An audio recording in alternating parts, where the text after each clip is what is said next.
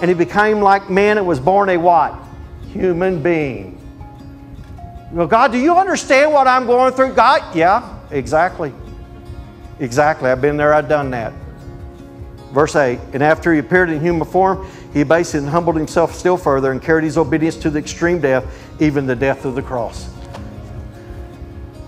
Listen, healing is yours. You just got to activate it. And the only way I really know how to activate it is my tongue. My voice is my address in the Spirit. If I don't speak, I lose by default. I've already won in Christ, but I want to live in the fullness of all the benefits before I go to heaven. I want to have days of heaven upon earth. That's why he said, speak the word only in Matthew 8:8. He said, no greater faith than I found in all of Israel.